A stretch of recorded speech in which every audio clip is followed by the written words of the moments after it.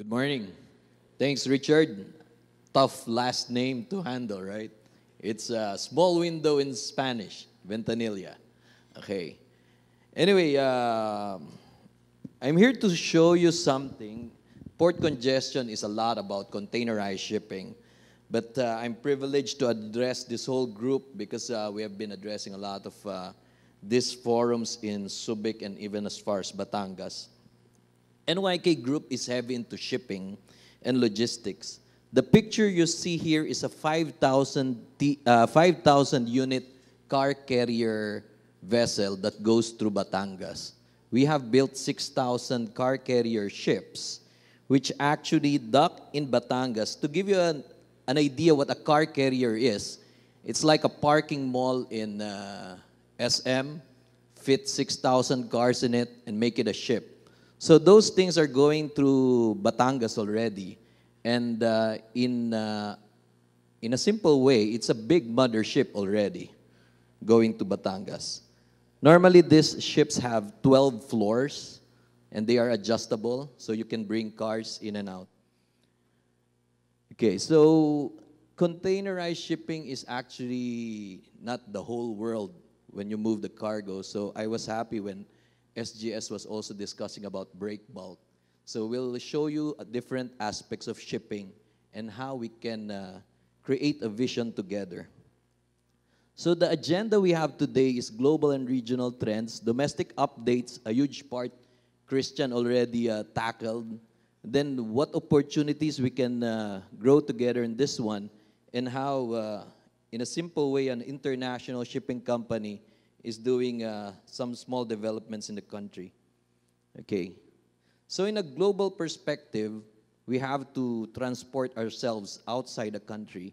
Okay, this is how it looks like. Cargo volume has gone up. This is in TEUs. But in a global scale, less than 50% is moving in containers. A huge portion is still moving in bulk and in car carriers. Okay. So 5.2% is the ending number in 2015. And if you would notice the blue line, that's the Asia trade, okay? So forecast for next year, it's another increase of 5.4%. And then in terms of capacity, how do shipping lines respond, okay? We continue to grow our capacity. So these are graphs for the last 2 years and what you expect in the next 2 years. There would be an 8% increase in capacity. And we will continue to build big ships, okay? So the big ships that you see here, okay, are most of them are over 10,000 TEU ship size. If you would notice the red line, those are the ships we continue to build today. And I'm showing you more pictures because you'll never see the ships in the Philippines yet. Okay, so this is the NYK Helios. It's a 14,000 TEU ship, but it's the average size that is going on the Asia-Europe market already. So why do we build big ships? It will be a lower cost per TEU for everybody, fuel efficient, environmental friendly. These ships are quite massive, okay?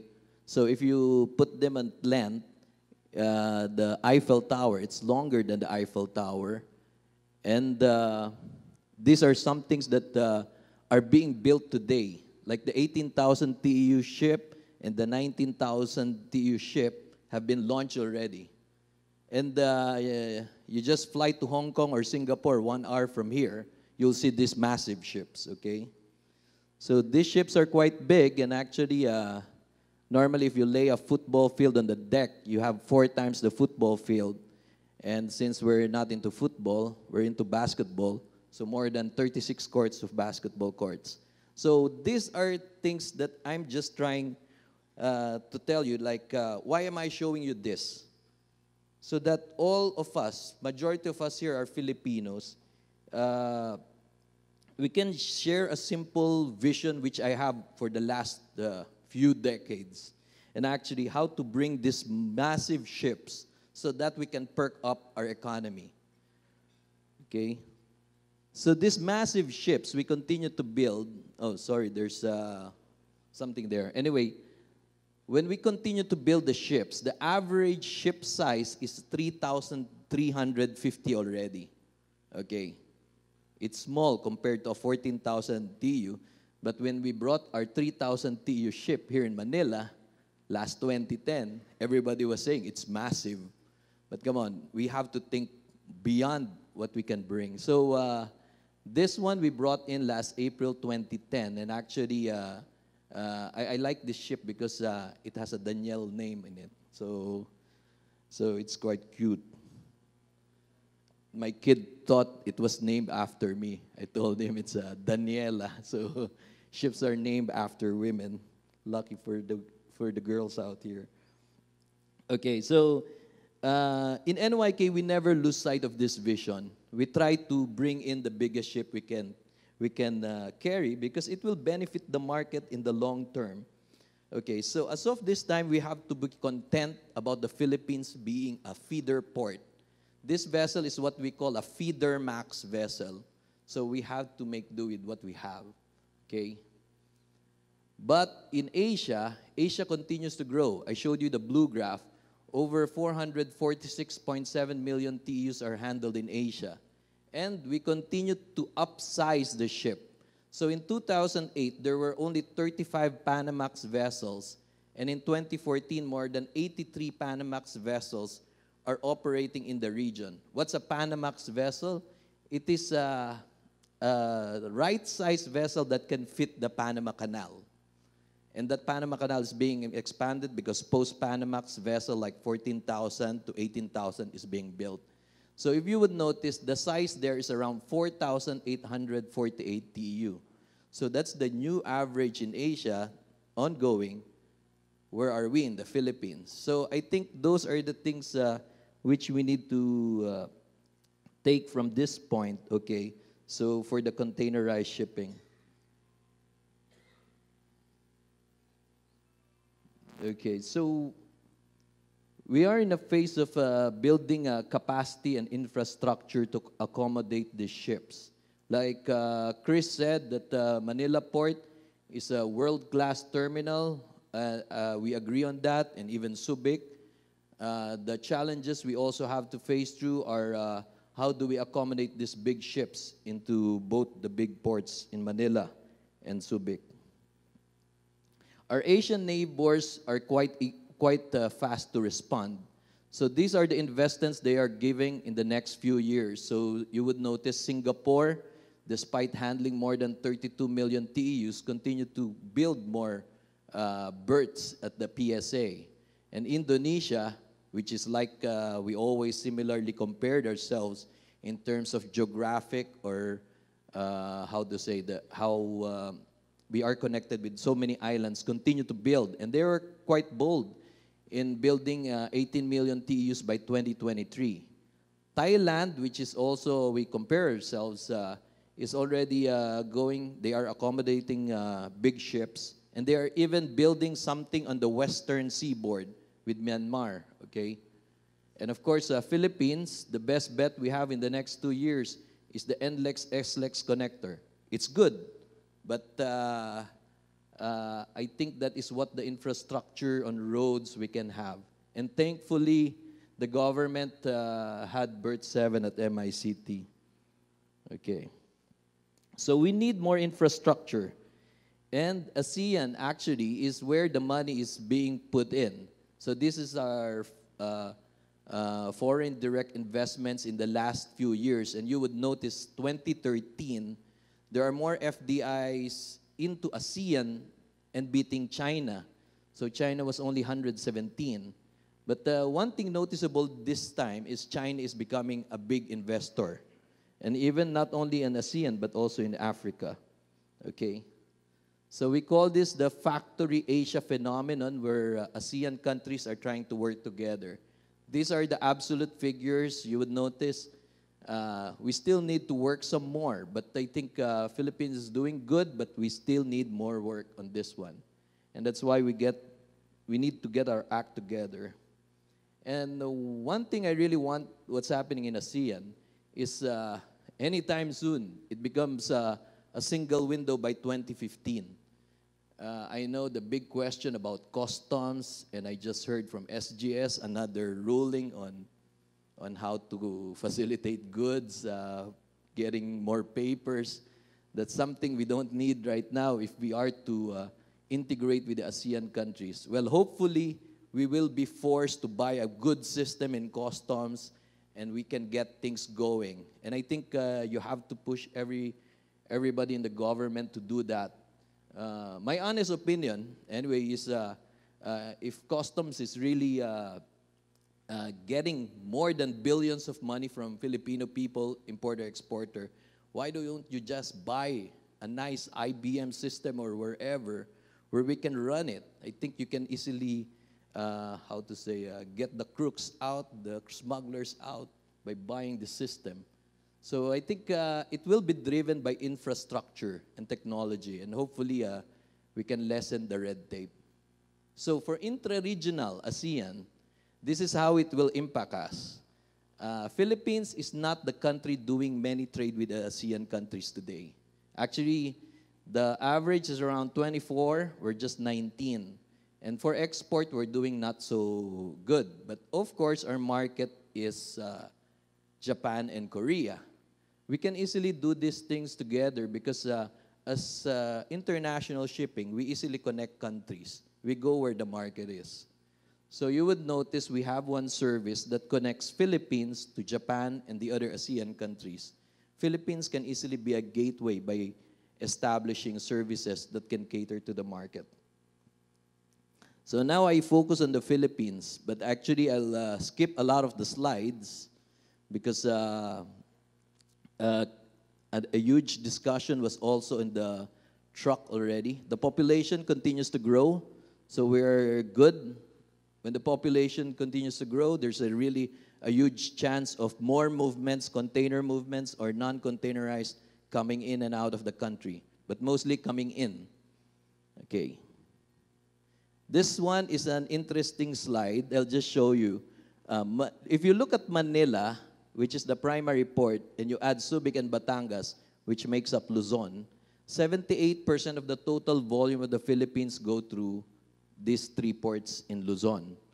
So if you look at the numbers about import and export, easily you will come up with a figure of 3 containers in and 1 container out. So technically, shipping lines have to handle the 2 TEUs of empty every day for every cargo coming in. So if you, what was just said, if empties weren't taken for granted in the last few months, you build up a lot of empty depots and empty outside Manila, and we were not handling our empties well. So these are challenges that was created by the Manila truck ban. And of course, concerns happened in the last few months due to congestion. This one is the capacity of the cranes. The cranes are doing good. Plans were being done in order to hasten Subic and Batangas. For the last 2 years, NYK is trying to drive the market how we can create more traffic through Subic and Batangas because there are exporters and importers within that zone is not using Subic and Batangas but is using Manila.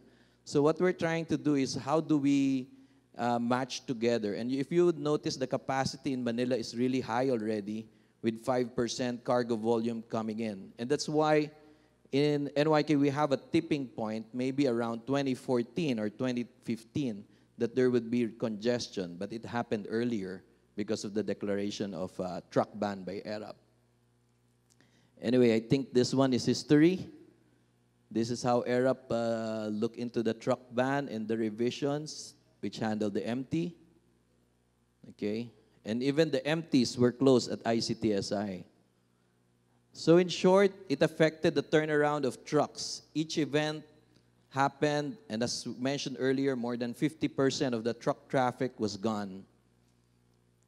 So what did we do? Of course, for some companies, like for NYK, we have seen that the empty deliveries are critical because of the current ratio for the last few years. So immediately after the truck ban, we immediately open up our depot which we own and operate. Last March, we declared it 24 hours and open even on Sundays. But believe me, not so many pull out on a Sundays. So why open it? So the question is, how do we sustain all these things? So we even created pockets of depots by using common depots outside Manila. And actually, for the last few years, we have been using an ICD south of Manila, which we hope to expand in next year. And of course, if you drive the empties between Manila and Subic and Batangas, we can easily bring our ships in Subic and Batangas. Okay. This is our depot in Manila. Actually, it's well managed. So because of the ratio of the market, we really want the turnaround of containers very accurately. So we just adjusted so that there's no problem. Depots of today are operated like a Spider-Man. Like somebody is just on top of a container and they were putting in hooks on the corners of a container. So this one is actually operated with the side lifters or side loaders. Okay. This one is more of the congestion. I'll just explain to you. If the dwell time increased, the crane productivity goes down because there's not so much space inside the port. And the problem is the vessels are operated longer than 24 hours, so some of them stay longer or wait for their berth. So that's the reason why some immediately, other shipping lines omit Manila. But for NYK, we are committed because it's a Japan government and Philippine government thing. So for NYK is very much committed in creating new markets given the ports that were built under JICA. Okay, this is the thing that we did in Batangas. We launched it because July was a critical month already due to the request of some of our consignees and exporters. We launched a Batangas service actually. Actually, it's the only service that never passed by Manila. So it was a bet we did. So we had a call last July. So we did a direct call. Everything was okay. But today, actually, Batangas port had its challenges. So we had to see how we can develop this market. On the side, actually, Batangas is our major car hub. We bring more than 5,000 cars a month through this facility. So in a way, we continue to be a container operator in Batangas, and we have to do it with the other lines, making them as feeder operator. Government action was finally coming after a few months of dialogue. So most of their actions came in the third quarter, if you would notice. Then finally, ERAP lifted the truck ban, but it's more of the backlogs already. The Subic and Batangas extension as Manila Port, it's nice to hear. There was an EO 172 declared. But unfortunately, we need to see the implementing guidelines. So today, we cannot move much given the situation as international shipping lines. It's very important for us international shipping lines to manage our empties or our equipment in between ports. But we need government help on that one because things need to be revisited, like the cabotage law and everything, which is definitely outdated as of today. It has to be more or less revised. Then in September, they approved facilities outside Manila and increase in storage fee. So the question is, when does the port congestion ease out? So hopefully by early 2015, definitely not November, December. Okay, so how do we do ourselves or help ourselves in the next 2 or 3 months? So for things like Subic, I've shown you big ships. Subic is quite a nice port. NYK has been there. We are cooperating with some feeder operators linking Subic and Kaohsiung. And as mentioned, the Subic is declared an extension. But because of the deep natural draft, we can bring in bigger vessels, the 4,000 or the 5,000 TEU size. If we are able to do that, the cost per TEU really goes down. Okay? And it's a good thing. It's managed by one government of SBMA. So they are even thinking of how to develop the road traffic beyond the current. So we look forward on them pouring more money on how to develop Subic. And this is the current port. By this time, that's practically filled up. And there are areas outside the port that they can have a storage. And the good thing about Subic is there's more room for expansion. And the road connectivity, well, that was funded by the Japan government and the Philippines, is seamless. Although a lot of trucks do not pass by the SC-Tex, they still pass by the old road. And then the deep natural draft is one thing we look forward to. And this is our ticket if we are to bring in the big vessels into the Philippines. And this was our first call in Subic. It happened last Sunday. So what we did in Subic is we created new markets for Subic. So there's now a Japan direct to Subic, a Subic direct to Singapore, and a Subic direct to Vietnam. So it links ASEAN and the Japan markets together. So hopefully we will have more calls by December and January 2015. Okay. And of course, moving forward, Chris mentioned this earlier, we hope there would be a facility south of Manila that can ease up the congestion by the first quarter of next year. So how do international shipping lines create this? I talked a lot about containerized shipping, which is really in Manila.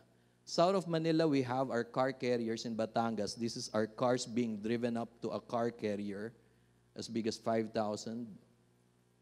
And then south of Manila, there's a lot of reefer market and a lot of reefer vessels coming in. So there are reefer vessels as big as that you can put in all bananas you have going to Japan, actually. And north of Philippines, we have a lot of other types of carriers like ore carriers and even LNG type carriers, which we will introduce by 2016. Okay. The market is just not ready, so all ships are available. NYK operate 880 ships, so I think for containerized, we're less than 150 ships are containerized shipping. So in the Philippines, we're more than 38 years already, and it's part of the Mitsubishi Group. So we're not only into shipping, but the good thing is we're also ship management. So one thing we need to do as Filipinos here is how do we bring back those good seafarers operating those massive ships and bring those knowledge, and how do we ask them to develop our country as well. So we have the human resources here. And of course, we have logistics to make sure the ships get out of the port immediately. And I'll just share to you some things we can easily do. We are able to do it in other businesses because TDG as a logistics division, we have over 16,000 employees. And we're into various things, including air freight. If you would notice in Batangas, this is how we did. We created an auto hub. Actually, we have two facilities in Batangas, in Bawan and Santa Clara. Although Santa Clara today is congested with containers. So we are able to bring in the big car ships this way in Batangas. And it's quite efficient for the last 12 years. And it goes beyond shipping. You have to bring the cars out. So we have car facilities. We have more than 5 serving various clients. And not only for cars, but also for motorcycles. The car industry continues to develop around 27% each year. That's the growth we have seen this year on the car industry. So we continue to innovate on transport of cars. So cars stacked on top of each other. On the container depot, we did this 17 years ago. So it's still the modern depot in Manila. And we also do our chassis. For nickel ore, which is the break bulk thing, or the bulk thing SGS was saying, we transport a lot of nickel going outside of the Philippines. Actually, in terms of tonnage, the bigger port than Manila is actually in Surigao, because that's where a lot of nickel exports are going out. And of course, technology is very important. That's why NYK have also doing the centralized BL customer service and booking function worldwide of NYK in the Philippines. Anyway, it's harnessing the BPO technology. And it's a PQA awardee company, and we're proud of that. And these things are also being featured, what we have done in the Philippines, outside the Philippines by NYK, through the magazines, in Forbes, Times, and everything.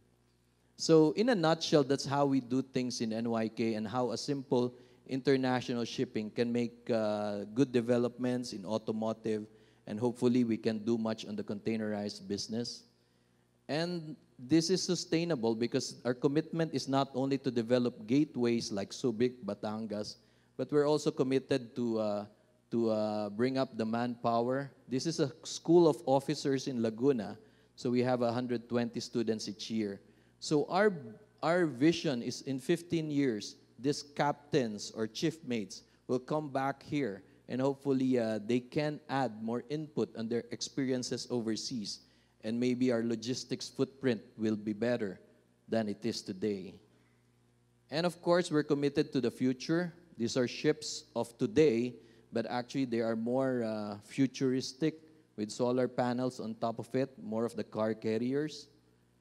And we had an eco ship of 2030 we launched in 2012, but more or less, this is a vision, and technology is being driven on how to make these ships more efficient and more environment friendly.